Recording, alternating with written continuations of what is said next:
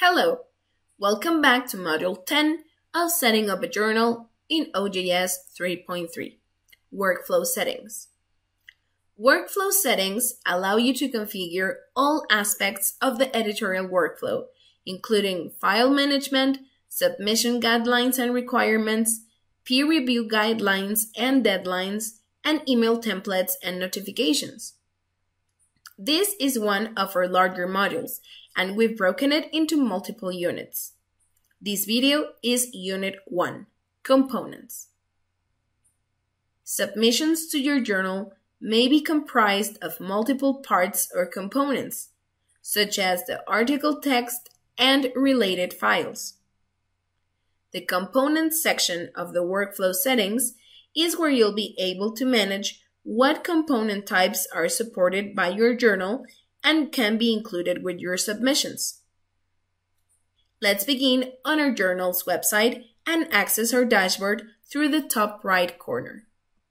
In the left navigation bar, let's go to Workflow Settings. Doing this, we'll land on the Submission tab. You'll see that this page is also divided into 5 different tabs. In this unit, we'll focus only on the Components tab and come back to the others in later units. OJS has a default list of possible components preloaded into your dashboard, and these defaults can be restored at any time using the Restore Defaults button. If there are items in the list that are not relevant to your journal, you can click on the expansion arrow beside the item and either edit it or delete it.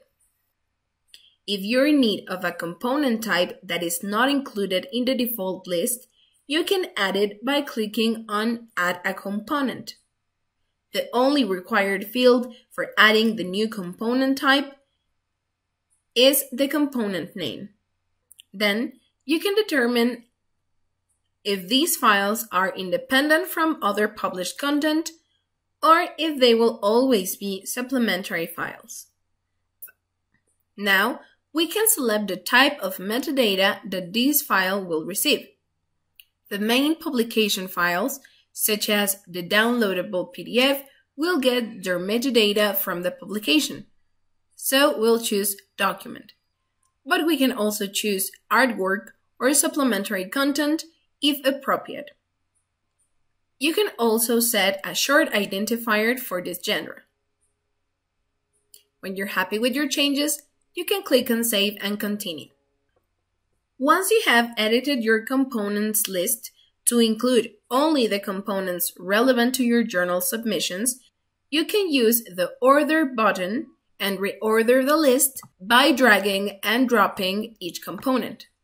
The order is reflected on the submissions page, so it is best practice to place the most frequently used components near the top of the list for ease of access.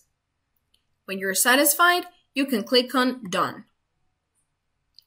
This concludes our overview of the Components section of the Workflow Settings. Thanks for watching, and I'll see you again in the next unit.